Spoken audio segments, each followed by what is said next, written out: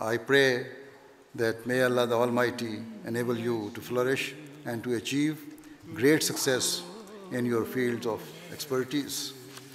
And may we soon come to witness the dawn of a new Islamic golden age of intellectual progress and advancement led by Ahmadi Muslims across the world. Ameen.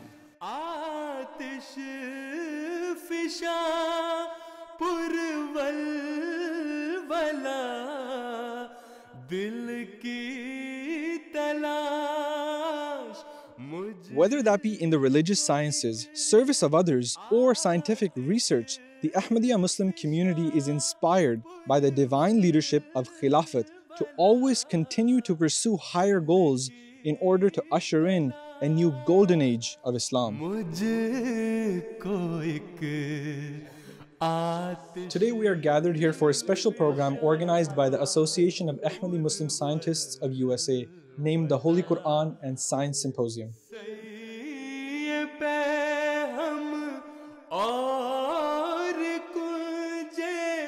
The program was packed with multifarious presentations, activities, and interactive sessions. The event was co-organized by the Ahmadi Women's Scientists Association of USA, and Nusrat Sharif Sahiba served as the Nazim-e-Ala of the program.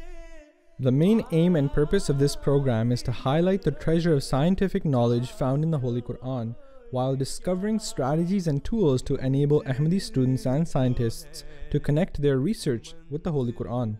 Today we're holding 9th Annual Quran and Science Symposium, and this is our annual event. And we have been planning for it last 5 to 6 months. And Alhamdulillah, we had very good, very different speeches that happened from life sciences to engineering. What's really exciting about this year is that we've incorporated much more about technology than in the past. And today we heard an awesome session on tech recharged from batteries to health. And so what I would say is the Quran has a deeper wisdom than even every age can fully comprehend, and that as age goes on, the verses that we're interpreting now will also have deeper meaning in the future. I hope you can see how looking to the Quran can help you validate your own theories and accelerate your research.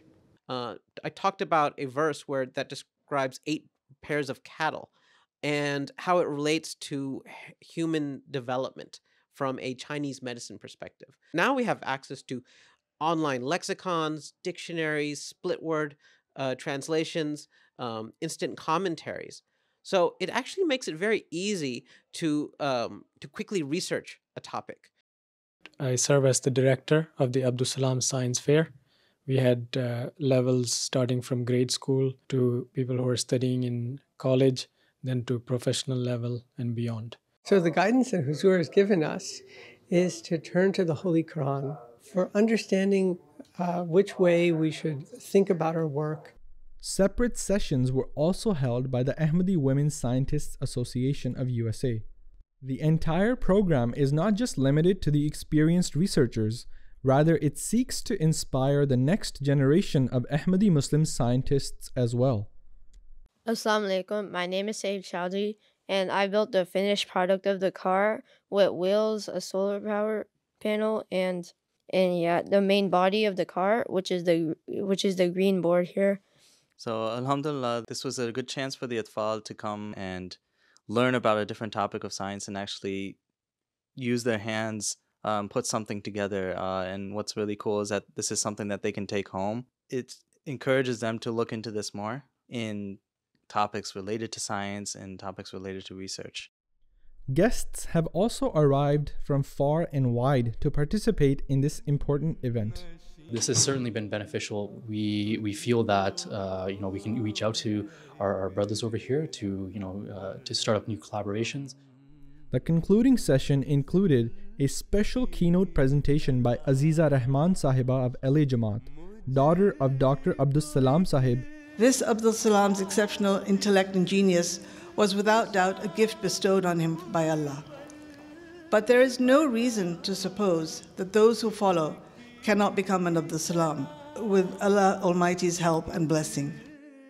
By the grace of Allah, the program has served to educate and inspire all the participants who have arrived here from all over the country. This is Umar Farooq reporting from MTA International USA Studios.